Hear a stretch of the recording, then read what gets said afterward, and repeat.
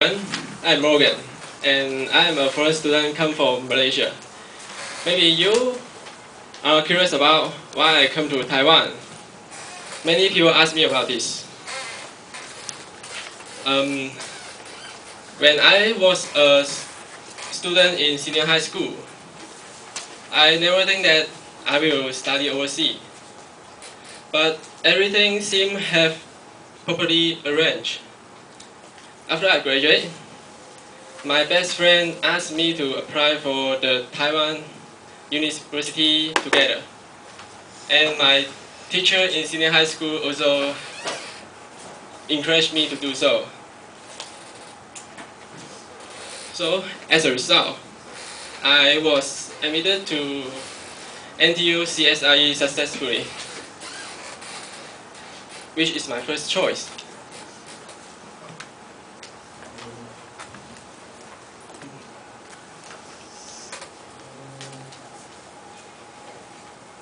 But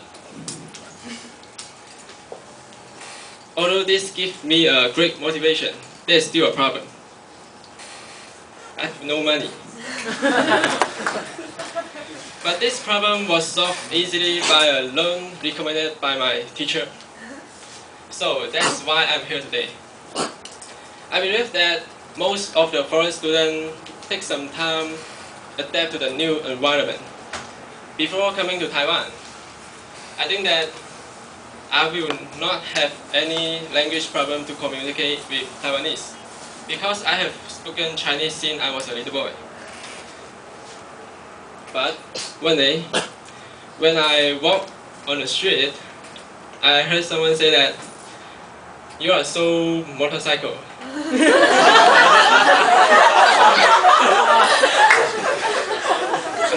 Motorcycle, what does he mean? I know that motorcycle is the most widespread vehicle in Taiwan, but how come it can be used as an adjective to describe a person? I'm frustrated. I'm trying to figure it out. So after a long time observation, I come up with a conclusion. Motorcycle is a general term to describe a person that you didn't like. It sounds like a rude word, but it's not a rude word. Besides motorcycle, there's many other words that I didn't understand. But in opposite, there's also many words that I use in Malaysia I cannot use in Taiwan.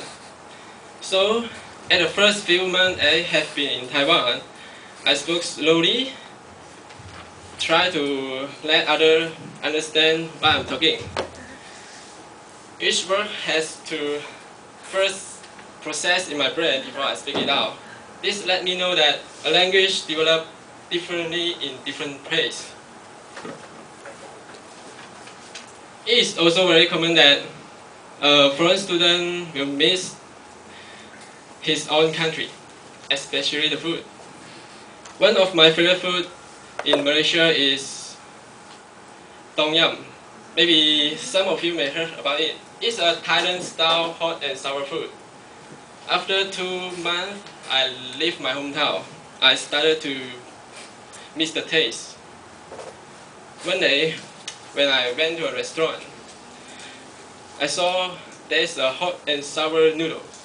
Oh, I feel very excited, and I ordered it immediately. And then I tried to imagine the taste, the smell, and the appearance of the noodles. Delicious, okay? But all this wonderful imagination vanished when the noodle is put in front of me.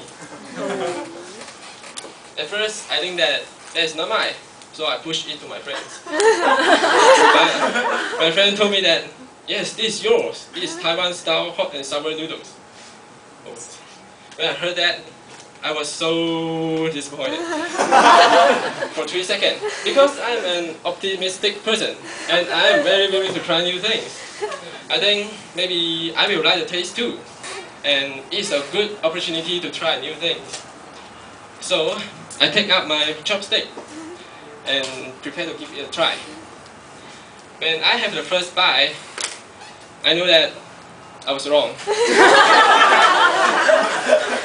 At that moment, I told myself, don't think too much next time.